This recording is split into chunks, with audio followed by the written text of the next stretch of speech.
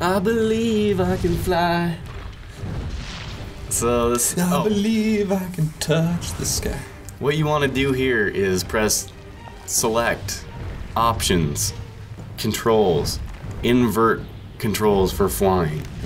If you are familiar with first-person shooters, unless you like your controls inverted, you need to change it from what's default. Because it's backwards of what you'd think. Like down makes you go up. You know what's fucking crazy, and I don't know if there's any truth to this, but I remember hearing that Koreans play StarCraft with inverted mouse controls. Well, that's insane. Yeah, so like normally you move the mouse up and it goes up the screen. They do upside down. That's just mind-numbingly crazy. Yeah. Like that doesn't, no, that Yeah. doesn't. Especially for a game like StarCraft, when you're not like, it's not controlling someone's head. But apparently, like, oh, what game was it? Final Fantasy 12, I believe?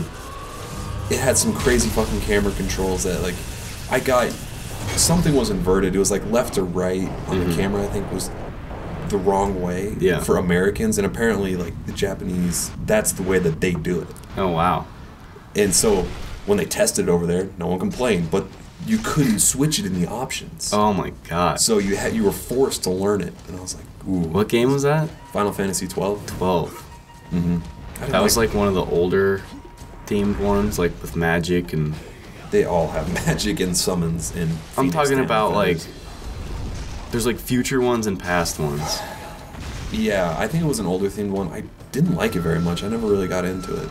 Or it didn't grab me like some of the other ones have. I think 7, 10, and 13 are the future ones. And the other ones are like old school.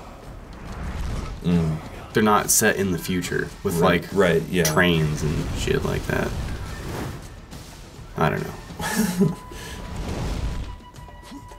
So you're just avoiding all the shit getting pooped down on you? Yeah, I thought that.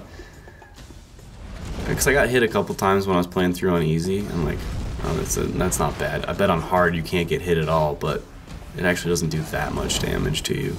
Oh, they don't knock you off, they just do damage? Oh. That's good. Yeah. And then when you drop down here, you'll see some gold sparkling. Take out your fleshlight. And, jerk off with it really quick. You'll upgrade your magic.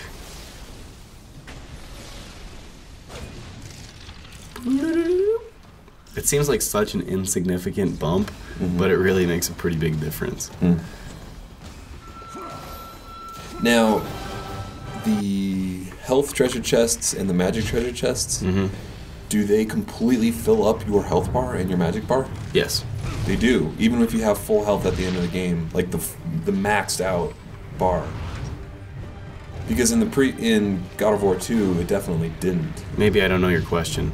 Okay, towards the end of the game, when you have all the eyes and all the feathers, yes, and your bar is as big as it's going to get, yeah, will one green treasure chest completely fill up your health? No, fills up half your health. Okay, that's what I was.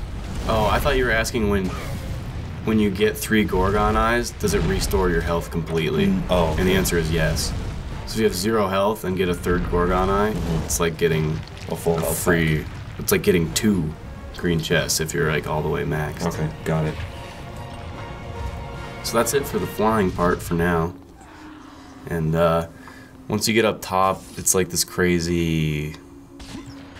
You'll come back here, but it's like these crazy like blocks moving around on chains.